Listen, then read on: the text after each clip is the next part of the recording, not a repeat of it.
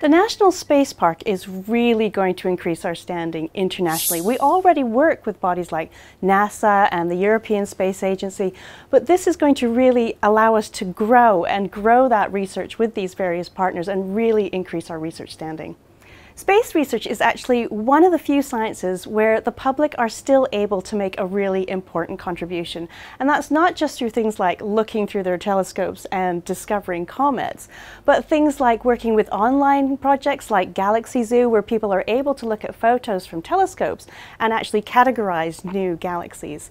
Now, the thing about the National Space Park is it's going to provide a real opportunity for engaging with the public on many levels. We already run the Space School for school kids, and this is going to allow us to do even more education, so from school kids and beyond. So people should be really interested in science because it's about discovery and understanding the world around us, and indeed the universe. And the thing about this understanding is it allows us to make changes to the world for the better, so for things like treating disease or coming up with new technologies. And the thing about space sciences is actually one of the oldest sciences. You know that the oldest civilizations were studying things like the moon and the stars and the planets. And these days, obviously what we can do is we can send up things like telescopes, and we can send crafts to other planets, and we can send up satellites. And this allows us to do things with our daily lives, like use our mobile phones and look at things like climate change. And the University of Leicester has been heavily involved in this research for decades, which makes us ideally placed to host the National Space Park.